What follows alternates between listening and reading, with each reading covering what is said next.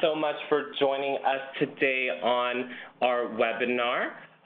So I'd like to welcome you to Paving the Path, How School-Based Health Centers Can Engage Youth to Pursue Health Career Pathways.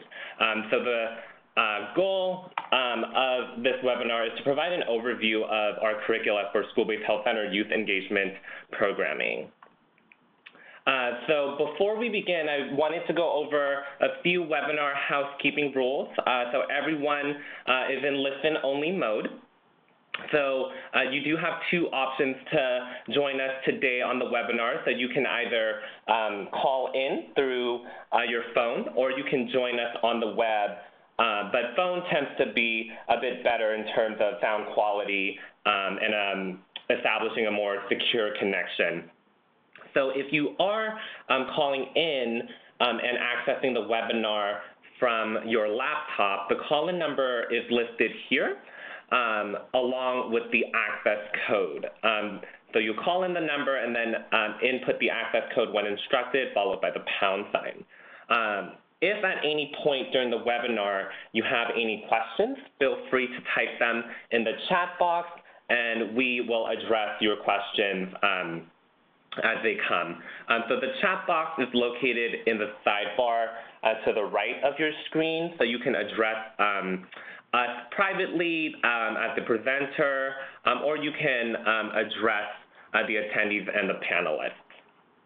If you do experience any technical difficulties, so if you still do hear any audio from the video when you're coming on, please let one of us know, and we will address that as soon as possible. I do also want to note that the webinar is being recorded and will be available for public access within a week of this webinar. We'll upload this to our website, and I will give you more details on how to access that after the webinar. And in addition to the webinar itself, supporting materials will also be uploaded on the webinar section of our website. So the objective of today's webinar is our hope that you'll be able to, one, describe the youth health worker and learn meet practice curricula, two, to practice activities from the curricula, and three, identify a plan for implementing and integrating the curriculum into either new or existing youth programming that you may be thinking of or are currently partaking in. And also, we hope that you will learn from our panelists today that we'll have a chance that we'll introduce just in a moment to learn from their successes, their challenges, and their opportunities that they have identified in their youth programming. So this is the outline of what we'll be covering today in the webinar. So we'll start off with a few introductions of our panelists. We'll talk a little bit about the California School-Based Health Alliance, and then I'll talk briefly about youth engagement concepts and best practices. And then we'll provide an overview of our youth health worker curriculum and projects, followed by a few sample lessons from both curricula.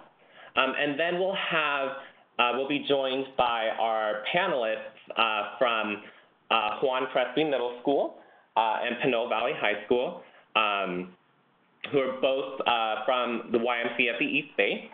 And then we'll close out with any Q&A or any questions or concerns that you all have that you can either ask me or our panelists.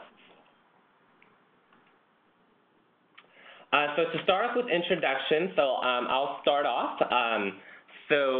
My name is Peter Lay. I'm the project coordinator here with the California School-Based Health Alliance. So I oversee all of our youth engagement efforts, including our own youth advisory board.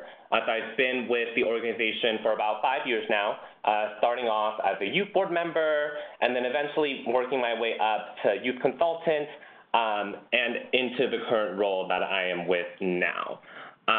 So I oversee our youth health worker program and curriculum. So if you ever had any questions or would like to learn more about it, you can contact me. So now I'm going to pass it over to Kenitra to introduce herself.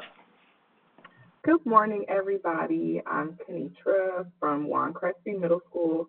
I've been here. This is my third school year and my second school year doing um, the Youth Health Worker program. And I'm glad to be here. Thank you, Kenitra. And now I'm going to pass it over to Reginald. Listen to that boy's face. Who is that? God, that was funny. Hey, Reg, can you hear us? Hey, Reggie, can you hear us?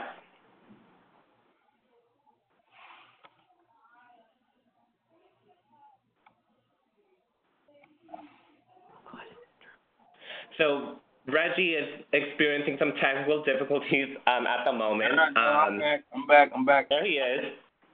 I'm back. My bad. Dang, what happened to my thing? All right, here we go. Hey, Reggie, if you wanted to go ahead and introduce yourself. Sorry about the technical difficulties. I'm Reginald. I'm the Director of Community Schools at Pinole Valley High School. I've been doing youth work for a good 17 years now, and hope I can provide some information that help people. Great. Thank you so much, Reggie. All right, so moving right along. So to give you a very brief overview of the California School-Based Health Alliance, so we're the statewide nonprofit that's supporting 268 school-based health centers and counting. We're always excited to see this number expand as the years go on. For those of you that are in the field, school-based health centers are called many things depending on the line of work that you're in. So you might know them as wellness centers, you might know them as health clinics or health centers or wellness clinics. There's a lot of different ways to describe a school-based health center. But for the purposes of today, we're going to refer to them as school-based health centers. So each school-based health center is different to meet the multifaceted needs of the students and community that they serve. So no two school-based health centers are the same, and they offer a combination of medical, dental, mental services, in addition to youth engagement programming, which will be the focus of today's webinar. In addition, we also work with school districts to identify services that are most needed or most requested by young people. So far, the greatest need that has been identified is mental health and trauma best practices amongst youth statewide. And our work is really grounded in two basic concepts. So one, we wholeheartedly believe that healthcare should be accessible to where students spend the majority of their days in schools. So we really want to bring health services to school campuses so that young people don't have to miss out on school. And also, we believe that schools should be equipped with the essential services to ensure that poor health isn't a barrier to learning. We believe that in order for students to be successful, that they should have quality access to healthcare so that they can be in optimal health and grow up to be successful adults in our society.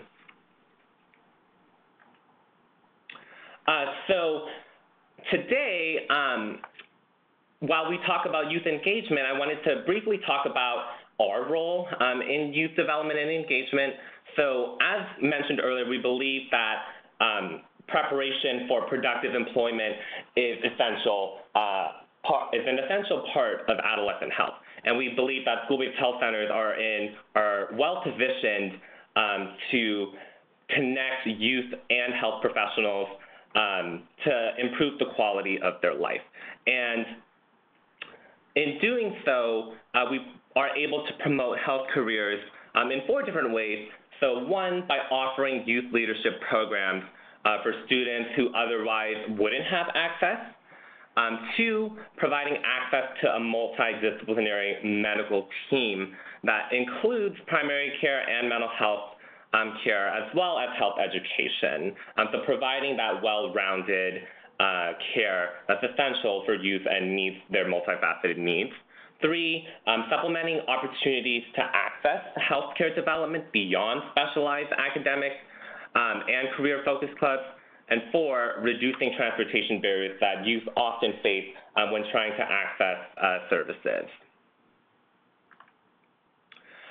So real briefly, I wanted to talk about this theory called Roger Hart's ladder of young people's participation. So for those of you that are in or currently doing youth engagement, you may have heard of this.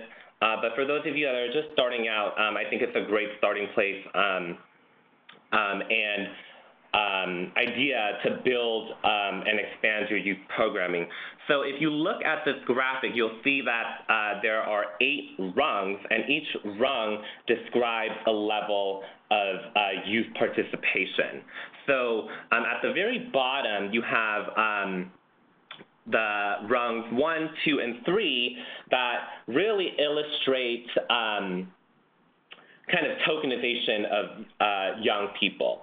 And typically, unfortunately, this is very common where we see young people are being used as decoration. They're not being used for their individual ideas, but rather they're being tokenized and oppressed. So Roger Hart describes these rungs as adultism or youth oppression, and that's definitely not where we want to see our youth programming happen. And as you get higher up in the rung, you start seeing the level of youth engagement becoming more substantial. So with rung 4, you see at this level, young people are being assigned and informed. They're not being quite engaged. Rungs 5, 6, and 7 is where you really start to see some youth engagement. So currently, a lot of youth programming that exists happen at one of these rungs. Ideally, we would like to engage youth at the upper rungs of rung 7 and 8, where youth adult partnerships can exist and take place, and where youth can participate in the decision-making or power sharing, if you will. And this is also where youth are engaged as activists, and where adults serve as allies and not accomplices. And to add on to that, I will say that it's okay, depending on where your programming is at, we see a lot of people at these, rung 4, 5, and 6 because of constraints that may be due to grants or deadlines. We understand that adults juggle multiple responsibilities in their workplace, but also outside. So, of course, again, we want to see youth engaged at these upper rungs, but it's also a challenge, and we understand that. And to do so takes years and years of practice and evaluation. But in theory, we'd like to see youth being involved from the very beginning, where they can share in the decision making. So many of you that are on this webinar may be at very different stages of your youth programming. It may very well be that you're just interested in learning about how to start a youth program. It may be that you want to start a program, you've taken those initial steps. It also may be the case that you have a program and you're just looking for best strategies, or you're looking for new directions or ideas to build on your programming. Or you may be a veteran and have done youth programming for years. But no matter where you are in your programming and engagement with young people, there are things that you need to think about. There are 3 core things that are important for anyone at any level to think about. So the first, I would say, is funding, and that's always a huge barrier for anyone that gets in this line of work. And funding can come from a variety of sources, whether or not you apply for small mini grants that are, local or community-based, or if you go for the bigger grants with Kaiser Community Benefit or TCE. And I'm sure many of us know that funding for youth work is very challenging to come by. So funding is always a major barrier for youth engagement, and typically most youth programs utilize funds for snacks, T-shirts, stipends, whatever it might be. So funding is always an important consideration, no matter where you are in the youth engagement process. Another one is staff time. So questions to think about, do you have a dedicated staff person that can work with these young people? Do you have someone that has the skill set and the knowledge to work with young people that come from different walks of life? And do you have someone that is truly invested in the development of young people? These questions are really important to consider when you are thinking of starting a youth program or trying to sustain your programming, because you definitely want to ensure that the staff resources are not only there but also consistent, as we know that building relationships or meaningful and authentic relationships with young people involves having a trusted adult ally that is present and can resonate with the experiences of young people. And last but not least, another area to think about is training. So in training your staff, who has the capacity and the resources to provide that knowledge and skill set for your staff? So I will say that we here at the California School-Based Health Alliance are able to offer trainings to our participants and adult allies of our youth health worker program. So for those of you out there that would like training on developing your youth programming, please feel free to reach out to us. My contact information will be at the end, but also feel free to contact our panelists who will share their experiences today as well. And real briefly, I just wanted to show this graphic that we created that illustrates the 5 key elements of authentic and meaningful youth engagement. So 1, inclusiveness and equity. 2, respect and affirmation. 3, authenticity and vulnerability. 4, trust and accountability. And 5, flexibility. So these 5 elements are crucial in engaging young people in meaningful and authentic ways. So to give a brief overview of the Youth Health Worker Project, this project is currently implemented at 10 school-based health centers across West Contra Costa Unified School District. So I'm not going to read off each school, but to summarize, we're at 7 high schools, and we're also really excited to have been able to expand this work to 3 middle schools this year. So in this list, I've bolded Pinole Valley High School and Juan Crespi Middle School because we're very fortunate today to have the adult allies from those schools join us on the webinar. So the Youth Health Worker curriculum is essentially, it formalizes the peer education and the health coaching that young people have already been doing as part of their youth engagement programming at their school-based health centers. So this exposes young people to health career pathways.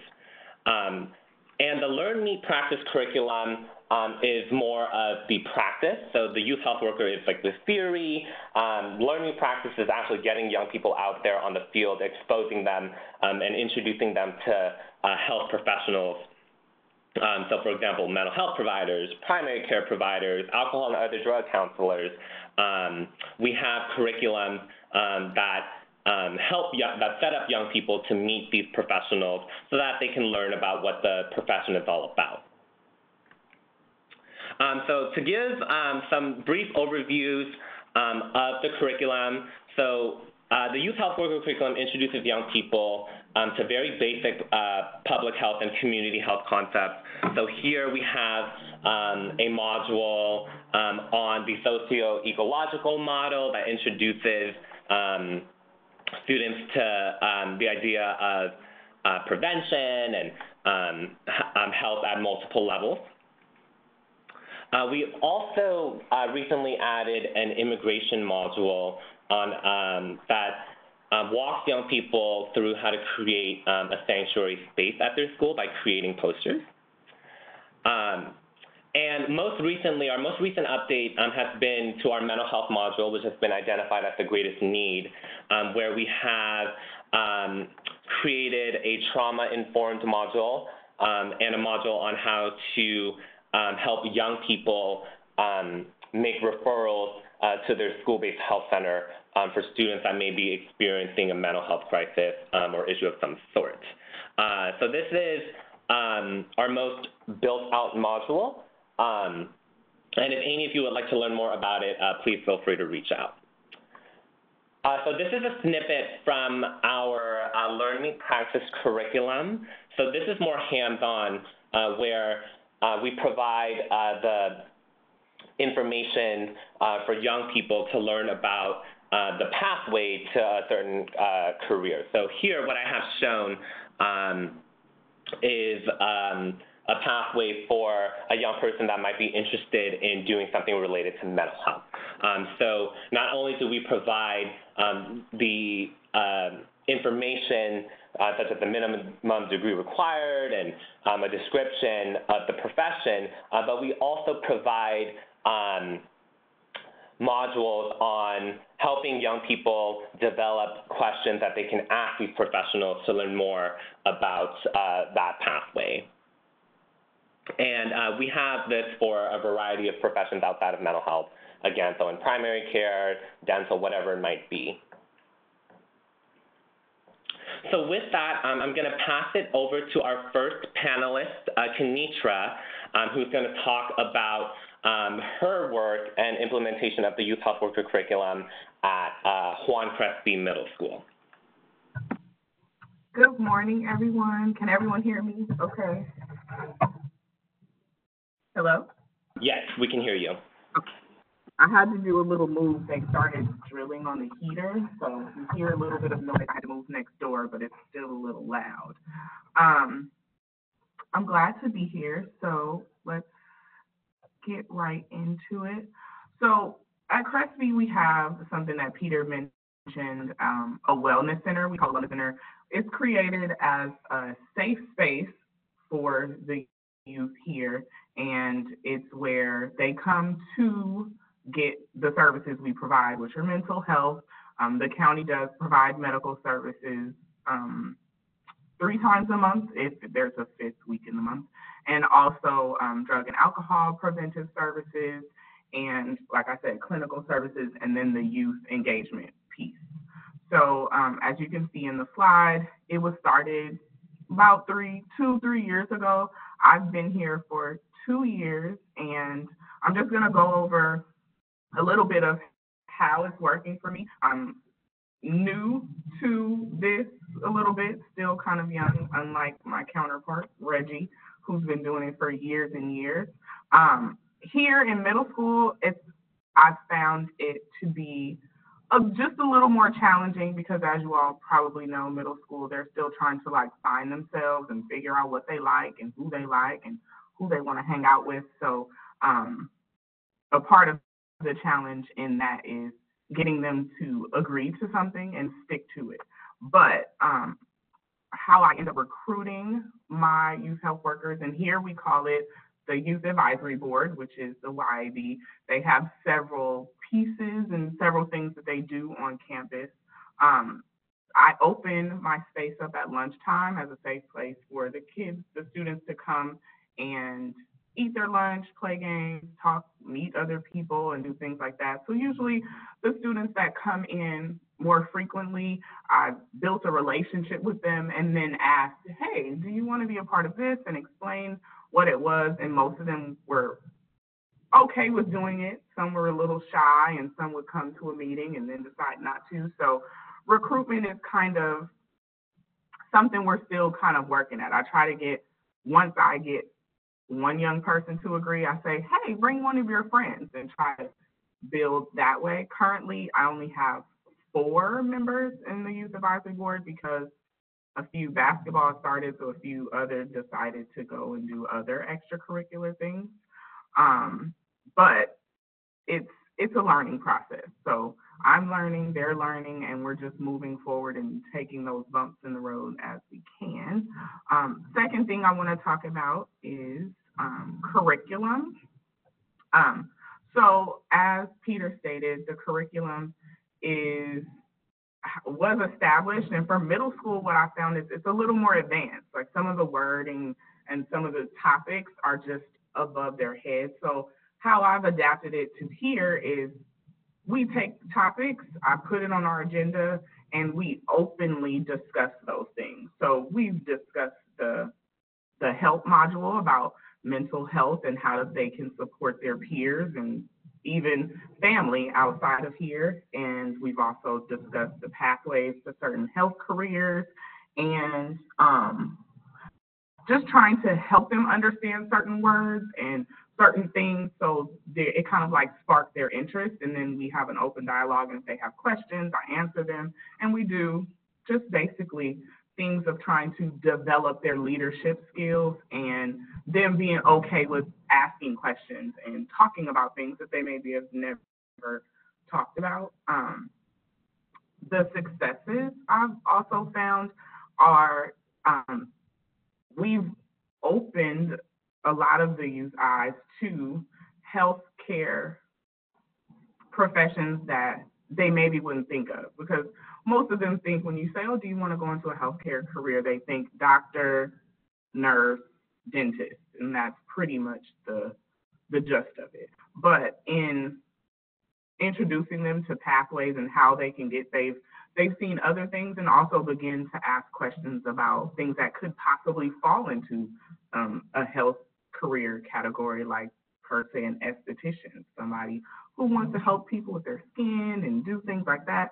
So I found that that's a success in saying that it makes them think outside of the box. And also my youth advisory board here is a part of our school's climate. So with them doing things like we do healthy food tasting, we also pick healthier snack options for the students to try weekly, and we have harvest of the month. There is a garden that's growing here, so we're trying to implement things that help the school population in general just kind of step outside the box and try different things and think a little differently. And I think when it comes from a more a youth voice, they tend to take it in a little easier. I'm basically just the adult presence. I kind of try to let them lead and make decisions and, hash it out amongst themselves and not step in as much as I can, just so they can build their confidence and try to develop their own thoughts. I do help when they ask for it, but for the most part, I want it to be run by them and not really pushed by me or any other adult on campus. The challenges I found in middle school is just retaining my members. So I started out with 8 and now only have 4, and just a matter of getting them to commit to and agree to not miss this many meetings and participate with this and do those types of things. And in middle school, it's just kind of, they're a little finicky, for lack of better words. They could like it today and not tomorrow and decide they'd rather do something different, which is fine. I'm just struggling with keeping the students engaged and keeping them wanting to be here and not having to choose between this or that, and trying to be able to allow them to do both if they want to.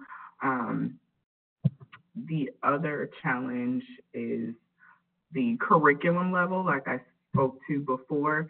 Just for middle school, it could be a little bit advanced at times. So for anybody that's in the middle school level, I would just say adapt it to what your needs are on your campus. so often I kind of flip through the curriculum and see, is there something in the curriculum that the school population is going through at the moment, and then bring it up to my YAB and we discuss how we can help or what things can be done to possibly change it or improve the student population's knowledge of certain things. So I just try to make it more of a free-flowing kind of thing and make it fit where I can and how I can. And that allows them and makes them feel like they're really doing something more than me saying, we have to talk about this in this way, in this time, in this, format. And then as far as the future plans for our youth advisory board, again, is recruiting, of course, is number one, and trying to get the kids to be more open to going out and saying, hey, I do this, would you like to do it too? And kind of promoting it on their own, as well as in March, we plan to have a college and career week where we will highlight certain health careers and the pathways and how to get there and kind of open up the door and the idea to something other than just a doctor or a nurse or a dentist. And also here at Crespi, the students have expressed a concern about not having access to water. So helping them build a plan and then execute that plan on how they can get access to water here for them to drink. The school has now made it something they have to purchase, and often they don't have the means to purchase water. So we're going to do a survey and then have them think of ways that they can help improve that concern for their peers. If anybody has any questions or any concerns maybe that I could possibly address just from what I've been experiencing here, I can open it up to questions. But other than that, I'm still really new to this, and I'm learning with them, for lack of better words. I'm learning as we go and doing the best I can. I'm kind of a one-woman show over here, so I hold many roles and wear many hats. So I'm trying to give them as much freedom to do as they see is beneficial for our school campus. Great. Thank you so much, Kenitra, for sharing your experiences and being so real with us. As Kenitra said, if any of you have any questions specifically for Kenitra, feel free to type them in the chat box, and we'll address them at the end of the webinar. So with that, we're going to pass it over to our next panelist, Reggie, who is at Pinole Valley High School. So Reggie, whenever you are ready.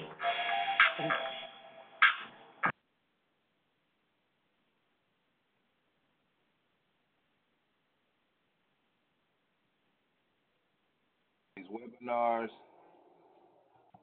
So I really appreciate you being here right now. Obviously, I'm from the Pinole High School Health and Wellness Center. I'm the Community Schools Director. Youth development is actually the one thing that I actually love about my job. I like everything else, but I actually love this piece. I get in trouble oftentimes for doing a lot of direct services, but if you're going to get a bunch of paperwork and meetings out of me, you're going to give me a little bit of the youth development piece that I like to do too. So just to hop into it, this is kind of a matrix of how we work. We're a community schools, official full-service community school, and pretty much everything runs through this office off like of a hub-and-spoke model. Our ideal situation is to get a referral and respond to it in 24 hours. Now, that doesn't mean the student's going to accept services or that they'll be able to start that service right away, but we will at least contact them, bring them in, put hands on them, hug them, tell them we love them within 24 hours. We have 2 youth leadership teams, and I only included them as a way to discuss sustainability and the possibility of leveraging your other trainings and your other resources to have a great youth leadership team and a great youth health worker youth advisory board. So they're a little different. Youth advisory board is education and youth health worker field. Tobacco program is more tobacco use prevention and education. They both have discussions around health and safety of the school, but TUPE focuses more around the student uses of tobacco. We help define community health and how community members access community health. TUPE is more in the education of deception of tobacco retailers, as well as the tricks they use to get young people to use tobacco products, and they both provide direct services to the school community. Recruitment, why those kids, who's in charge, when do we start? Youth advisory board should have a good mix of young and old students. It should involve staff to give opportunities to support their students. And what I mean by that is, if a teacher has students that he or she have been working with and wants to provide some other opportunities but doesn't really have a way to provide those opportunities, when you approach teachers with these ideas about TUPE and Youth Advisory Board, it gives them a way to give their students something back too, like whether it's a club or benefits to belonging or some of the other perks that come with being in a youth leadership group. We like to provide information on what's expected before offering benefits to belonging. So with the youth health worker curriculum, you receive a stipend, but we don't tell the students that until after they've gone through the process of becoming a part of our youth advisory board. We try to appoint a student leader early, and we try to change roles and positions every year. So if you were like basically a team lead for youth health work or youth advisory board last year, and you come back to the program this year, we'll ask you to do something else like treasurer or secretary or note taker or something to that effect. We start recruiting on the last day and the first day of school. So the last day of school, as your seniors are going out, we try to get them to introduce us to juniors and sophomores who coming in will be like basically meeting you at the health center, ready to get started as soon as school starts. And then we do another recruitment at the beginning of school year.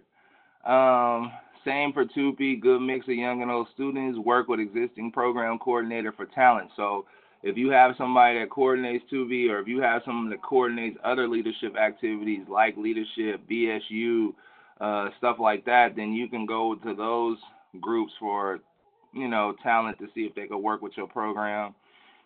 Look for students who've never been engaged in any of the activities on campus. And ask your principal if you can address your freshman class as another opportunity that the school is offering. Activities, themes, needs, implementation. Each year we target a specific problem and kind of make it our thing. This year, for example, is suicide prevention. Why this year? Mostly because it's been the most often reported issue in our health center. 15, 17 years, this is the most referrals I've ever gotten for self-harm. So once I brought that to our youth advisory board, they were more than happy to kind of attack the situation. Needs are usually discussed through surveys, usually after a lesson in the youth health worker curriculum, or something that caused a lot of debate or discussion. So we like to do a poll. Let's take it to the student body. Surveys are our main source of information from our student body. Implementation, our students spend most of the winter, and that's after getting a good team together. So I'd say about October through the break and up through February, we're basically training in our groups and doing icebreakers, getting to know each other. Our youth advisory board has been working on our nutrition grant that we have with Contra Costa Health Services. And as the facilitator, I often use a guide after gauging the climate. So sometimes we might kind of skip through because we've done it for so long and get to different activities that we know will be vital to kind of what's going on in the community or something going on in our state's, in our, the country's climate. This time is basically spent gearing up for the spring. In the spring, we send our students out to partner with elementary and middle schools to provide instruction to the younger students in our community. And our high school kids really love it and get excited about it. In the spring, our students will provide peer education this year to the students of Collins Elementary, which is a 2-block walk from our high school. Peer education is a hallmark of our youth programs. Being able to teach what we have learned is a true final for the class of being a youth health worker. It encompasses every module. And then I was going to show a video, and I guess I'm part of the tech difficulties, but this is a video from a project our teams did at JFK a few years ago, and it's just an example of what our youth health workers kind of teach in the projects that they do with the lower grades. And finding a solution becomes as effortless as it is. Great. Thank you, Reggie. So we're actually going to try and share the video. Again, for those of you that have joined us on the phone, we apologize for the background noise that you're here. It's not you. So Reggie is actually at Pinole Valley High School on the ground running, which is just the beauty of working with young people because you're always there with them, and that was their daily announcements. So we're going to go ahead and try to share the video here. And if it doesn't work, we will send out the link for you to see the video.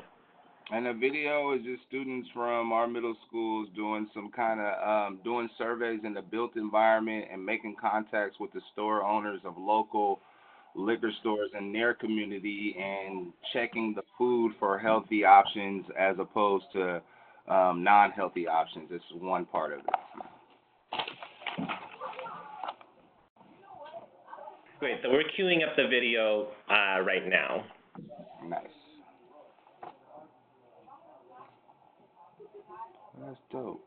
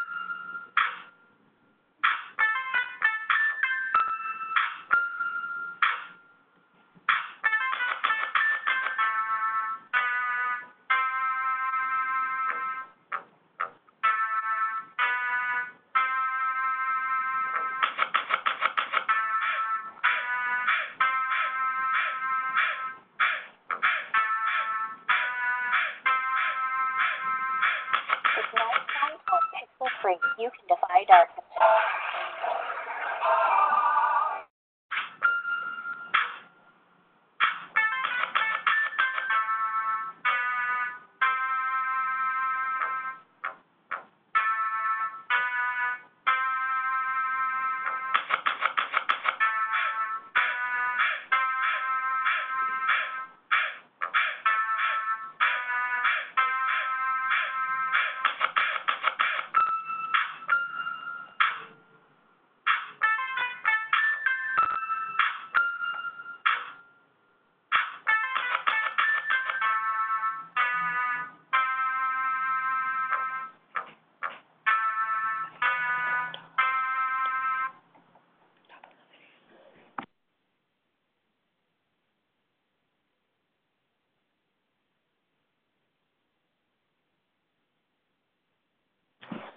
Great. Thank you so much, Reggie, for sharing that video. So with that, we are going to go ahead and transition into our Q&A. So if any of you have any questions, please start typing them into the chat box. And a few have come in. So this is for both of you, Reggie and Kenitra. Do you have any advice for people that are just starting their youth programming?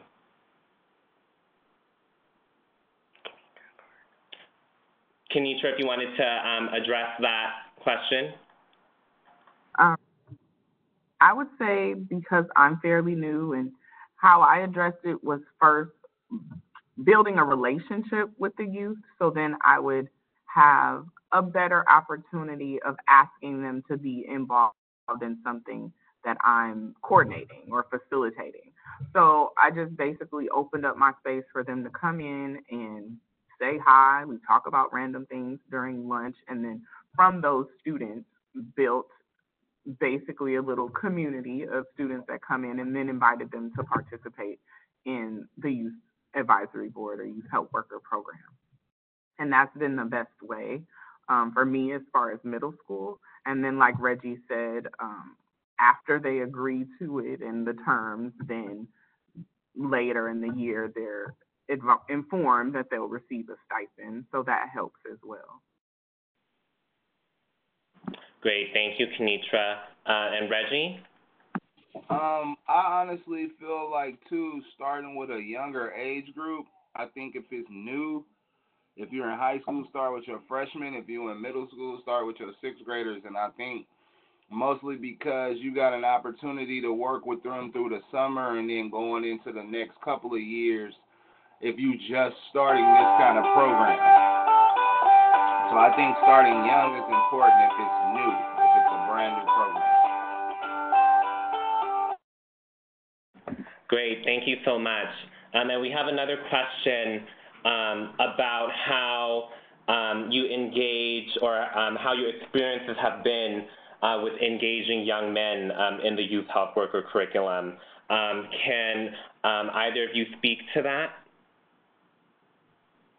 Kenitra, do you have any thoughts? I definitely feel like the recruitment process for young men, it can be difficult, but it's also providing a space for them that they can feel comfortable, and providing topics that they're into is important. I think that checking in with all of the on-campus activities that are already going and looking for talent that's already participating in activities, and then asking them to recruit people and provide benefits for that.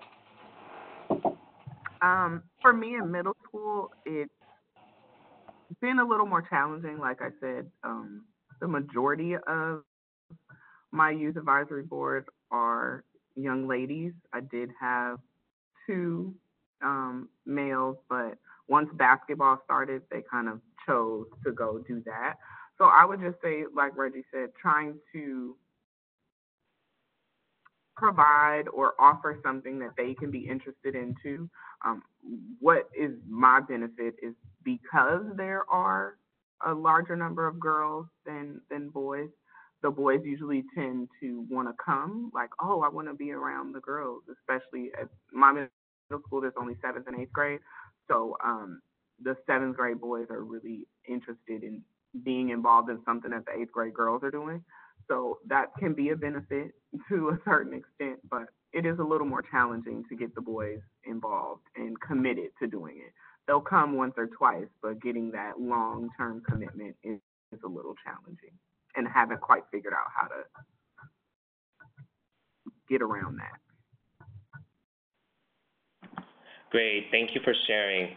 And we had another question come in for both of you. What resources can you both offer, aside from the youth health worker curriculum, to our participants to either develop their youth programming or start their youth programming?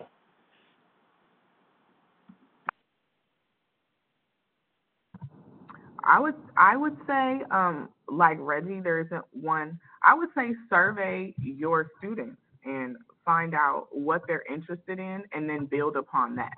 So, you don't want to start something that they just have no desire to learn about or no interest in at all. So, I would say figure out a way you could survey them, and also going to those other possibly activities that are happening on campus, and recruit from there or survey there and find out, hey, what are you interested in?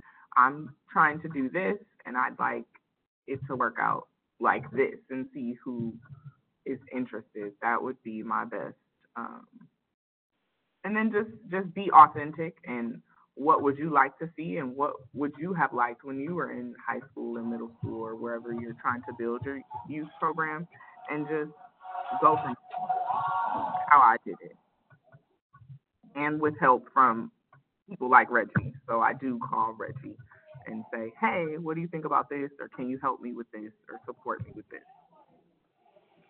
And then it's a theme kind of around our agency right now, but leveraging our community partners. So if you have YMCA on your campus or Catholic Charities, I'm not sure where people are calling in, or where they are receiving this information, but other community-based organizations that provide services on your campus, if you collaborate with them and let them know that you're developing this group and that you might want them to participate, they also have trainings that they can deliver. Some of them are also on grant where they have to reach a certain amount of students to do certain things like classroom management, surveying the public, community-based research process. All of those kind of things are people that you want to leverage that you can use with minimal funding. Also checking in with your science teachers and your health academies for any kind of curriculum they have around sexual health, teenage sexual health, identity, gender sensitivity, all of those kind of, trainings that your staff has had to attend over the summer to prepare for the school year. Those curriculums can also be modified to teach students about youth health and how to provide direct services to the community around youth health and education. Great, thank you for sharing. We had another question come in. Can either of you offer any suggestions for school-wide events? Yes, school-wide events. I think one thing is doing school-wide surveys. Principals are interested in getting that data back about eating habits. It's also there are a lot of things that you can survey your entire school for, but also, like, again, you have all the national events that come up. Like for us, National Suicide Day, and you order ribbons, and then you do a moment of silence throughout the entire school. And those are things that you can, simple implementations that you can do that don't take a lot of logistical work. You can hand out ribbons to all the teachers, have the students come out, do photo booths, social media, create a hashtag for your campus around promoting some kind of healthy educational piece, whether it's sexual health, whether it's tobacco prevention, whether it's drug awareness, whether it is trying to get access for health care for undocumented students. Like, there's so many things that you can attach your group to and do a school-wide activity around it. Lunchtime is a good time to do a school-wide activity. You can do music. You can do handouts. There's a lot of time during the day where you can participate with the entire school student body without it costing a lot of money either.